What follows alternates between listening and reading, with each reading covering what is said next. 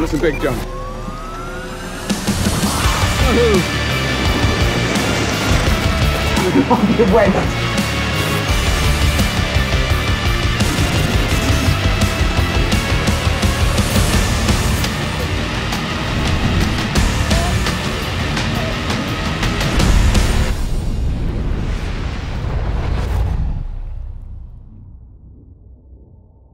Welcome to the Devil's Toilet Bowl. So what on earth is the Devil's Toilet Bowl? Of course, you're going to have to watch till the end of the video to find out.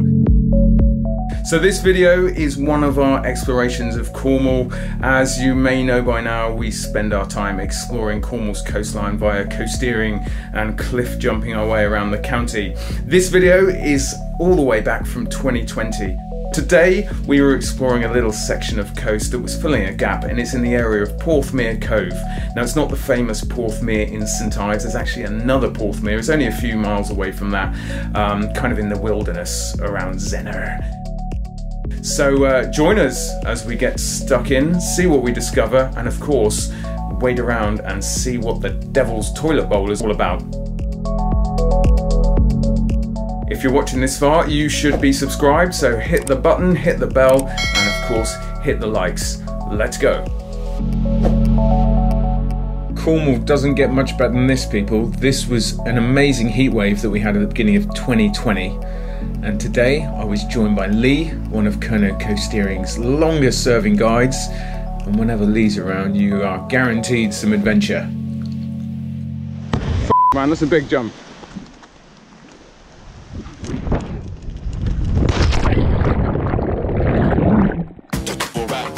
So this was the easiest way down, this colossal starting jump.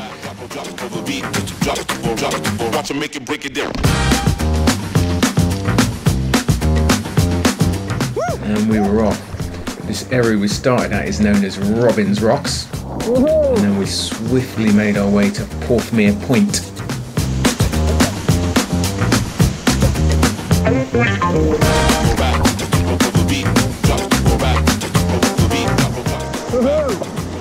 So many people think coasteering is just about cliff jumping, but there's so much more to it, and one of the wonderful things is playing in all these coastal features, these sort of gullies and stuff, and getting washed around in them is endless amounts of fun.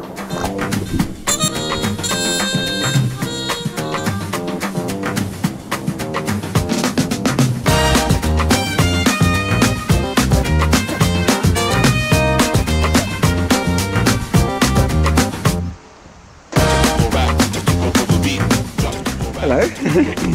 Looks like shallowness might be an issue.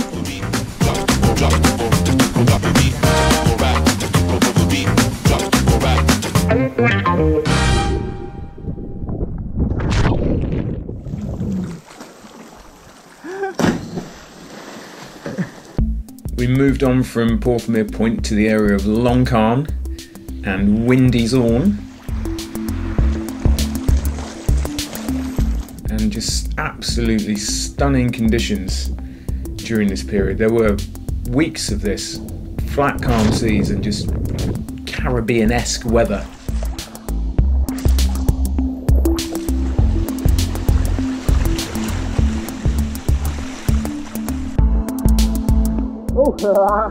Oh man, can you get through that? That would be f***ing... I don't think you could.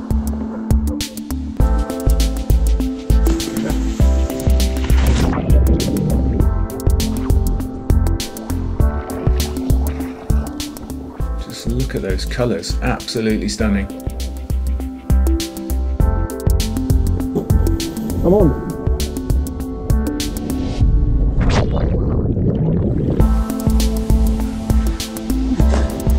We'd now arrived at a location known, at least to climbers, as Windy Zawn.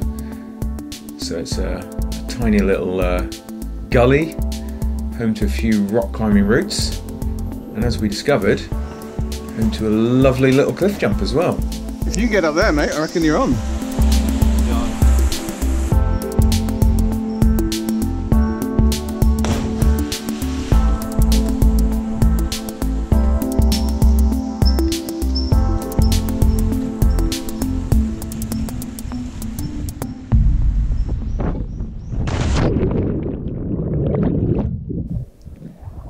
and with that we left Windy Zawn behind and quested on. So we were now heading into Porthmere Cove itself, and it's a wonderful place. It's very remote and not very well known, but it's certainly worth a visit if you're in the area. But it certainly was worth a visit the day we were there. Again, we were just enjoying this stunning run of weather, and in many ways the less said about 2020 the better, of course, due to the pandemic.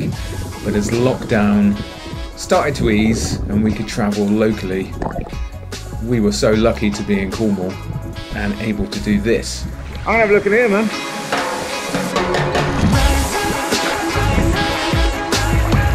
Cool. Another huge part of coasteering for me, if you watch the channel you already know this, but it's exploring the sea caves that you find. Innumerable sea caves along almost any stretch of coastline. They're fascinating places and very little explored.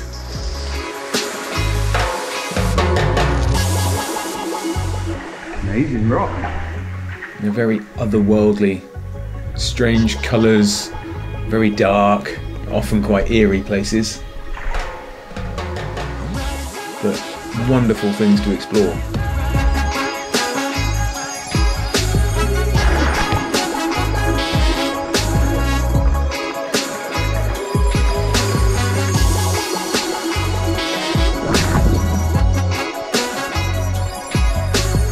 Beautiful zawn here again. Look at this watercolours. Absolutely, you don't get many days like this.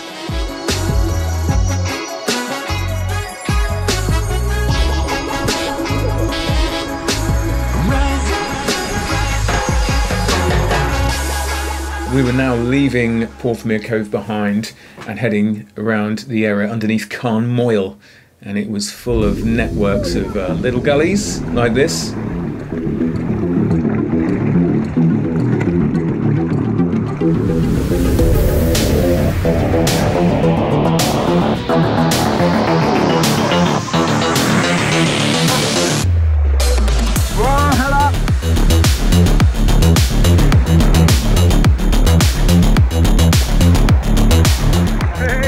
I think this might go, man.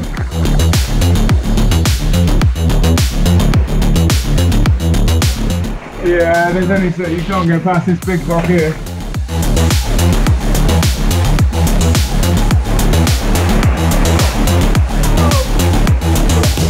No, I don't think we can. Wedged. Oh, That's horrible. Wedged by the shoulder. Yeah.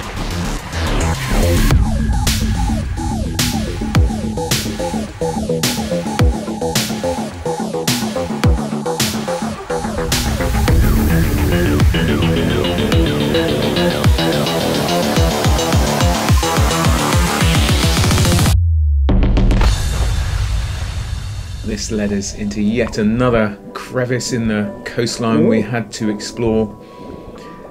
And I know I'm somewhat evangelical about spreading the good word of coasteering, but this is the stuff I really enjoy. Checking out all these places that I'm sure in many cases it's very likely no people have been in there before. You know, why would they have? You know, a lot of coastal explorers are sea kayakers, and there's no way you're going to get a kayak in here. That's a wicked view. There you go, getting slammed against the back by a wave. What's not to like?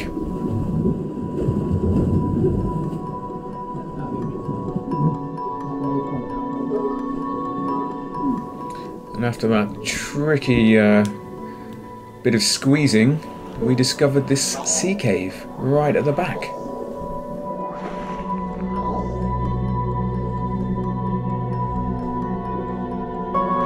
Oh wow! Little skylight. Bye bye.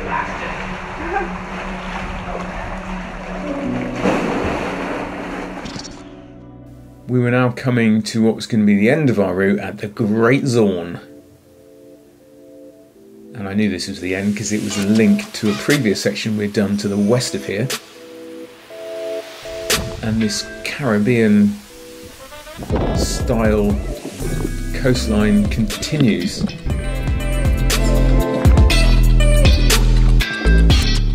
Here I'm just pointing out some interesting geology to Lee.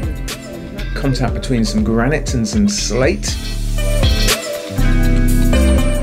Wild. And then we discovered this incredible rock pool. Not every day you swim in one of these.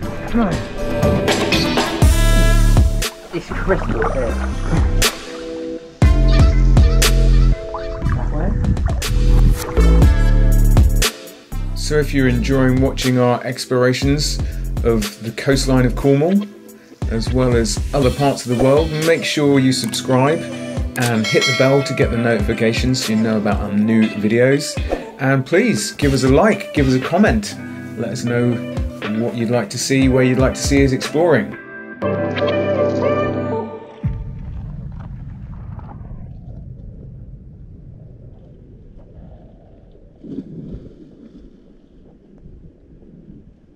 But you've been waiting for it, guys. As promised, here is the Devil's Toilet Bowl.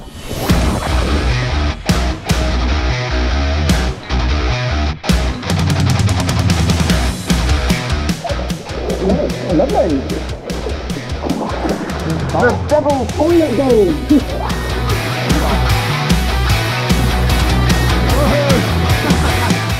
So it was just this small sort of pothole worn out into the granite, and as the water sort of swirled in and out, it was really fun feature to play in. But at the same time, there was the possibility of sort of being dragged out through that very shallow channel that fed the toilet bowl, and if you caught it at the wrong moment, you would almost certainly be rattled down the rocks at the base of it. So it was good fun, but did have to be treated with a lot of caution as well.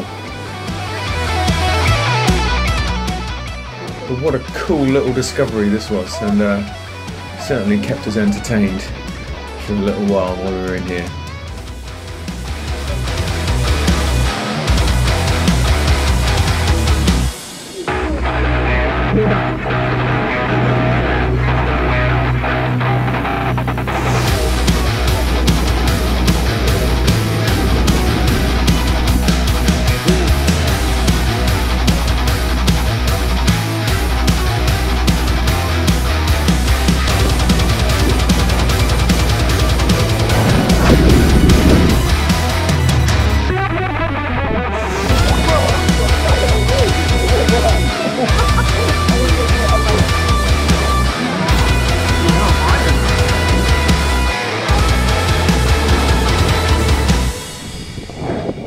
And after the chaos of the toilet bowl, it was back to the more sedate style of coasteering we'd been enjoying up to now. And that's the Great Zawn in there.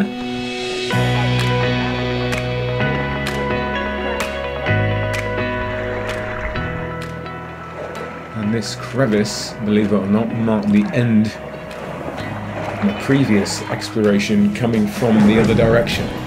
So I had reached the end.